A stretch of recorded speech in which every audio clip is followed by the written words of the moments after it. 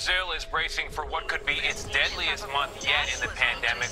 Veículos de imprensa uniam forças em suas redações. Yet again, there are calls for a national lockdown, but Brazilian President Jair Bolsonaro continues to play down the threat. O governo federal impõe obstáculos à informação correta. Hello, I'm Richard Gizbert, and you're at The Listening Post, where we don't cover the news, we cover the way the news is covered. Here are the media stories we're examining this week. Brazil, COVID-19, and misinformation. Too much of it comes from the president's office, and a consortium of news organizations is out to change the narrative. Putting a happy face on a genocide. A case of colorizing Cambodian history gone wrong.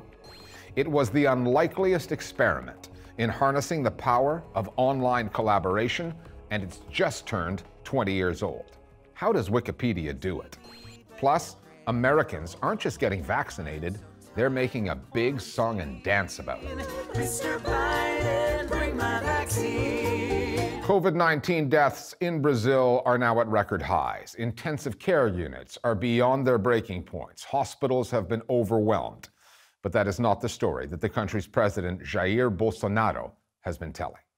He remains a stubborn coronavirus skeptic, continues to downplay the scale of this pandemic, question the science, and push misinformation on face masks and now vaccines. Faced with a government whose official data they cannot trust, some of Brazil's largest media organizations have set aside their competitive differences. They formed a consortium to counter the president's COVID messaging to ensure that Brazilians get the facts that they need to protect themselves against the virus. The president, however, is undeterred. Some major media players remain in his corner, and he has online platforms at his disposal, Facebook, Twitter, and WhatsApp included, where he can continue to spread his COVID misinformation. Our starting point this week is Latin America's biggest media market, in Brazil. When Brazilians turn to the most watched news program in the country, Vacina sim. go to their news site of choice, Vacina sim. or just try to catch up on their favorite football team, they get injected with a simple, potentially life-saving message. Vacina sim. Yes to the vaccine. Globo, as a company, as did other media companies, decided to include in its main news transmission the campaign Vaccine Yes, not to be against the government itself, but to show that we are pro-science, pro-education, pro-vaccine. This campaign has the participation of journalists, columnists, TV presenters, celebrities, and in a very diverse group in terms of age, race, and gender. Vacina, eu tô aqui, pelo amor de Deus, vem em mim. To try to convince people to get vaccinated in this time where there are conspiracy theories, and that even from the government, we can receive messages that are at least ambiguous about the vaccination. So that's why every night more than 40, 50 million Brazilians can see this campaign going on, along with the official figures, the numbers of the pandemic that day in the country. The pro-vaccine campaign is part of a collective cooperative effort from Brazilian media outlets that are usually too busy competing with each other to work together. Last June, faced with President Jair Bolsonaro's skepticism of the virus, his refusal to face the facts over the dangers of the pandemic, those outlets formed a consortium. The country's biggest newspaper, Folha de Sao Paulo, combined forces with 7 other major news outlets to provide Brazilians with the information they were not getting from the federal authorities. Job 1, to get around the Bolsonaro government's manipulation of the data. Cases, hospitalizations, death rates, to get to the real numbers.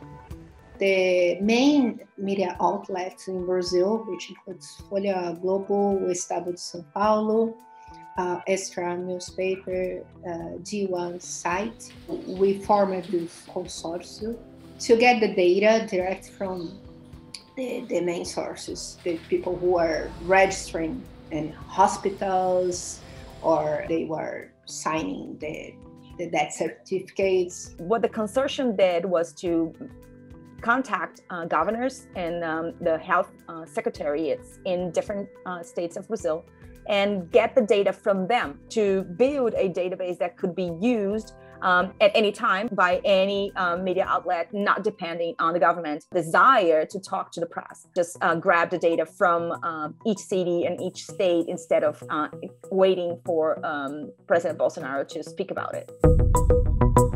The government's fudging of the numbers, its selective use of the data, and timing official news releases to minimize potentially critical news coverage all contribute to Brazil's misinformation problem. On COVID-19, President Bolsonaro has made Donald Trump look like a realist. Abaixo de 40 anos, quase ninguém contrai, ou se contrai é assintomático. Para que esse pavor todo? A vida tem que continuar. He and his supporters on social media have long doubted the dangers of the virus. He infamously called it a little flu and has resisted calls for a national lockdown to limit the spread. Bolsonaro has taken a similar tack on vaccines, once again questioning the expertise of scientists in his own way. Na Pfizer, está bem claro lá no contrato, nós não nos responsabilizamos por qualquer efeito colateral. Se você virar o chip, virar jacaré, é problema de você, pô. Of course, it's a joke, but you know, he's planting the doubt about the safety of the vaccines.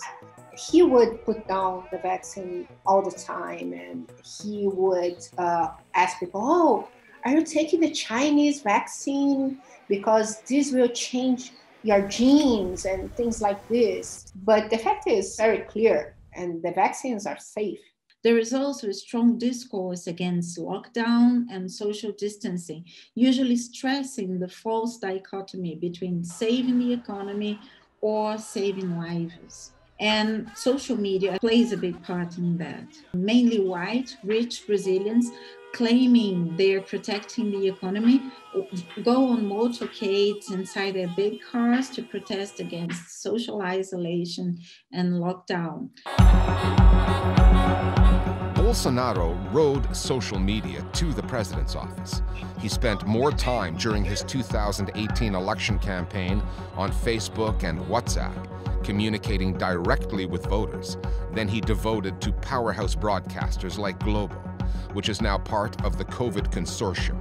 The president does have his backers on the airwaves, on channels like Record and SBT. Record and SBT, they are the second and the third most watched TV channels in the country, and they talk to lower income population. As restrições para tentar conter o coronavírus provocaram efeito perverso. A pobreza triplicou no Brasil. Record is mainly a evangelical TV channel, and they have been receiving lots of money from the government for a long time now. They are just fulfilling the duty to make funders happy. They are amplifying the federal government message, blaming local authorities for defending social distance and some degree of lockdowns. O governo, o Ministério da Saúde são depreciados constantemente pela oposição e por parte da imprensa, que não tem reconhecido a verdadeira importância do trabalho que está sendo realizado. And because we have presidential elections next year, this is very serious because Bolsonaro has to answer for his deeds. And I wonder how long it's going to take for TV channels to notice that you shouldn't be supporting anything that is taking people towards death. Including some of their own, like the SBT news anchor in Belo Horizonte, who had this to say in December when urged by his local mayor to stay home for Christmas. Eu não concordo com o senhor. Eu vou visitar meu pai, vou visitar minha mãe, não vou matá-los. He died in January, killed by COVID-19.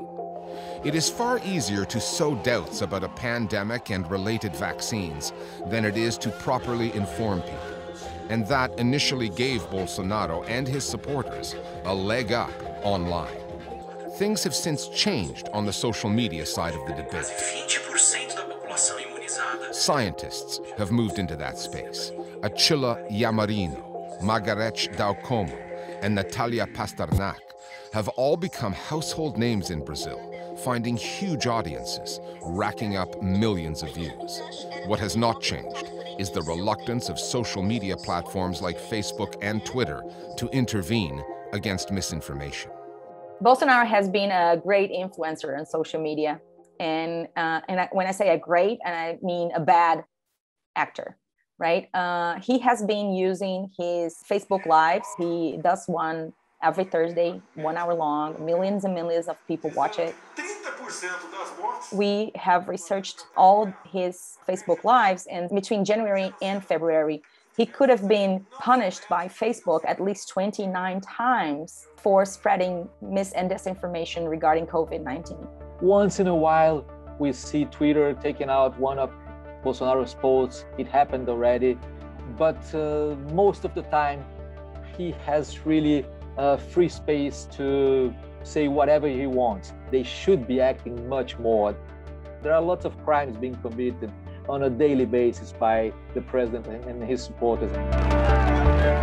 A government that refuses to play it straight. Social media giants that have chosen to shirk their responsibilities. And mainstream news outlets that go well beyond holding power to account. They're effectively doing the Bolsonaro government's job, telling Brazilians what they need to know. Journalism doesn't get any bigger than that, saving lives in a country that has lost far too many. This past week has seen a lot of discussion around the practice of photo-colorization. That's taking black and white still images from the past and restoring them digitally, adding color. Nick Muirhead has been following a story about a news outlet that's published those kinds of images and landed in hot water. That's right. So colorizing images has become popular because you can take a photograph that's 100 years old and make it look like it was taken yesterday. So it's a powerful tool in terms of bringing history to life. Last week, US news outlet Vice published a series by an Irish artist named Matt Loughery, who specializes in this kind of thing. He colorized and restored photos of prisoners from the Khmer Rouge regime in Cambodia. That's the brutal dictatorship led by Pol Pot between 1975 and 1979, which killed an estimated 1.7 million people. But it soon emerged that Loughery had not only colorized the images, but he had also made it look like the prisoners, who are essentially sitting in a death camp, he made it look like they were smiling and happy. What makes matters worse is that at the time of publication, Vice didn't disclose that the images had been doctored. How did Cambodians catch on to this? Was Loughery's work just unconvincing? Well, as you can see, they are convincing. They look realistic, but it's not as though the original images were obscure. In fact, they are on display in a genocide museum in Phnom Penh. So Cambodians figured it out very quickly, and they went on social media and they posted the originals alongside the doctored images to show the difference. So Vice has since taken that article down, and they've also taken down a series from last month, which also featured Loughery's work. This time he colorized and added artificial smiles to a group of female prisoners in Australia from the 1920s. But Cambodia, we're talking about a genocide. How has Loughery defended his work? We haven't seen anything since this has all emerged, but at the time of publication, he gave an interview and he said that that's how he found the images. He even tried to offer up some explanations for why the prisoners might be smiling. He said that they could be nervous, they could be trying to appease their captors. But I think what really summed up the feeling in Cambodia came from the director of the Documentation Center of Cambodia. He called Loughery's work a grave injustice to a piece of living history and asked, how can you change hell to happiness? I guess you can try to do it digitally, but it won't always work. Thanks, Nick. 20 years ago, a website emerged in a quiet corner of the World Wide Web. Very few people would have noticed it. Fewer would have predicted it would ever prove useful to them. In the 2 decades since, Wikipedia has grown into one of the internet's top destinations.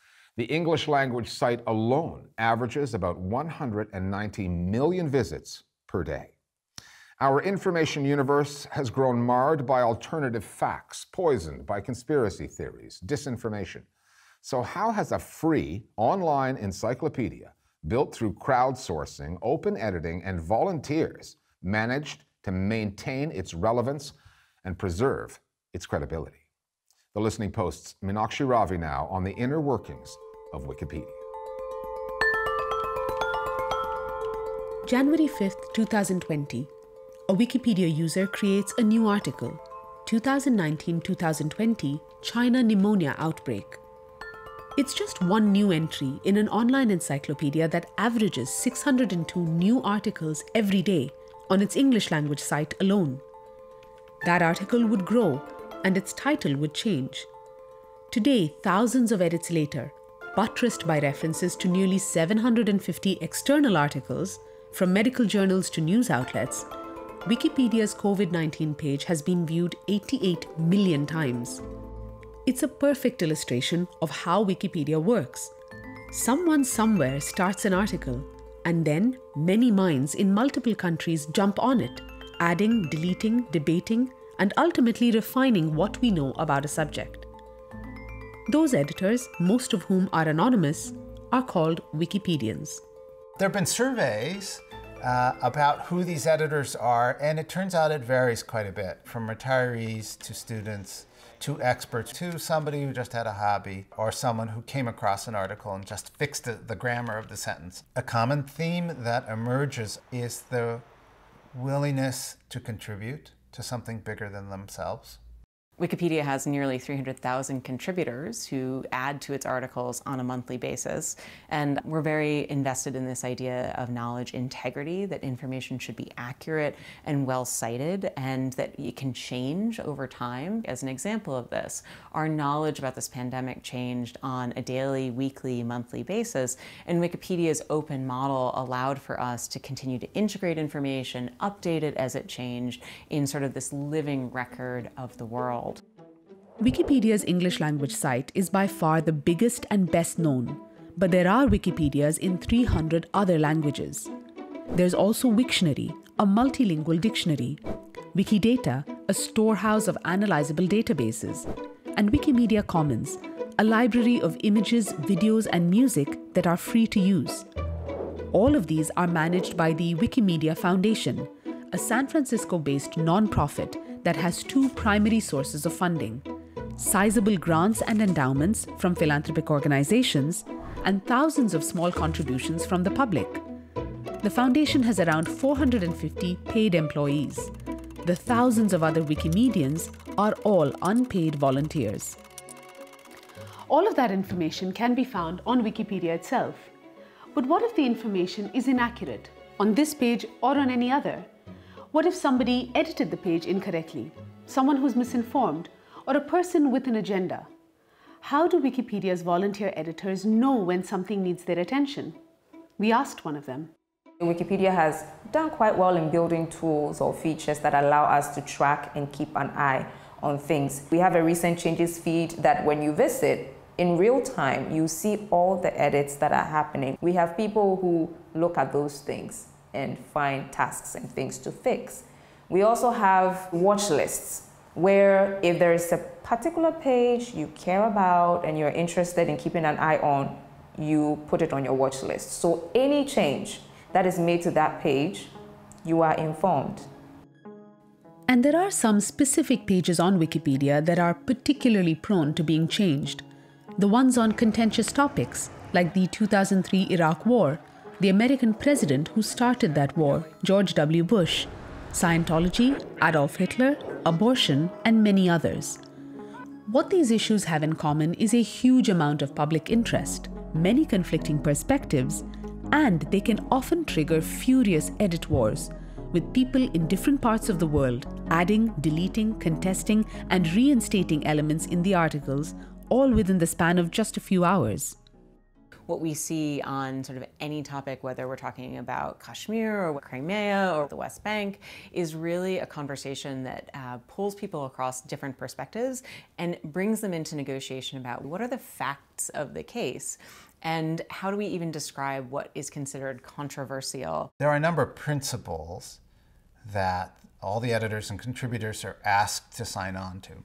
For example, all points of view should be expressed in a reliable and neutral way, and they should be honestly represented. There should be multiple sources of facts, and there should be facts about opinions, but no opinions expressed themselves. It's a collaboration to get some of these things sorted out. It's not just left for one person to come like a judge and just, declare who is guilty or who is right and whatnot. Usually, the starting point is the policy. Has someone edited in a way that departs from the guideline? Then those conversations start. There is tremendous power in the community of Wikipedia editors. They have the power to make decisions around what's in and what's out. And so what this means in practice is that you don't just get the right to sort of walk into Wikipedia and write whatever you want on the site. You have to learn how the policies work. You have to make contributions that are high quality. And if someone comes along as a troll who is introducing bad information to the site, or what we call vandalism, the community has the right to just kick you out. Vandalism on Wikipedia ranges from the petty, such as college kids writing frivolous articles about themselves, to more serious misdemeanors, like writing lies into biographies, uploading shock images onto pages, or the rare instances when someone manages to delete an entire article. It isn't easy to do, but it happened in July 2015 when someone wiped out the entry on Donald Trump, who was then a presidential candidate, and left a single line. Let's be fair, nobody cares about him. Wikipedia strives to reflect the people who use it, which is not the same as reflecting society at large. So, it faces an underrepresentation problem. On its English language site, only 1 out of 5 biographies are about women, and just 2% of articles are about Africa, a continent that is home to close to 20% of the world's population. That, in large part, comes down to the makeup of its volunteer editors. In 2011, a survey was conducted across the Wikipedias in various languages. 91% of the respondents were male. It takes someone from a certain community, a certain country, a certain culture, of a certain sexual orientation, a certain gender, to realize that there's a gap in the knowledge that he or she is consuming. So if Wikipedia doesn't bring everybody on board, those gaps remain in the content that we have out. So it has been important that women are brought on board, and it's not just women. People from emerging communities are all brought on board. We make them comfortable enough to edit, and basically that problem gets solved. Widening its pool of volunteers is a critical first step. So Wikipedians around the world arrange themed editathons, meetups where people interested in specific subjects or representing specific groups can come together to understand what and how they can contribute to Wikipedia. So we're just trying to make it known that there should be more women who are involved in editing Wikipedia, but also the content should reflect a larger population, which includes women. The remarkable thing about Wikipedia is how much of it is not controversial. How much of it is just basic history that everybody agrees upon. It used to be difficult and burdensome to go find answers to some simple questions. But this is pretty easy. Think about it. Billions of people have access to information now. That's amazing. That wasn't possible 2 decades ago. We came along at the right time in the early days of the internet, and this idea of free knowledge for all proved to be something that was really compelling. The idea of access to factual information presented without bias that can be critical of power is something quite radical. And so Wikipedia is both a tool in our pockets and we don't necessarily think much of, and it's also something that is a truly powerful, radical act in defense of free information and in defense of this idea that we should all be able to access what we need in order to understand the world around us. And finally, humankind is about 1 week away from a vaccination milestone. 1 billion coronavirus vaccine doses administered worldwide. Mind you, that only represents full vaccination for about 6% of the global population, and even that is concentrated in a handful of rich countries. Large parts of Asia and Africa still have no access to the vaccines. The US is moving fast. At the start of 2021, just 1% of Americans had been vaccinated. Today, that figure stands at 58%. And President Biden aims to get all Americans at least one dose by the beginning of May. He has a lot of skeptics on his hands, though, who will need convincing. For some Americans, like singer and satirist Randy Rainbow, herd immunity cannot come quickly enough. We'll see you next time here at The Listening Post. You now say we'll have enough supply for every adult to be vaccinated by May. Does this mean I can go to Cancun for spring break with Ted Cruz and the gals? Well, I didn't say that.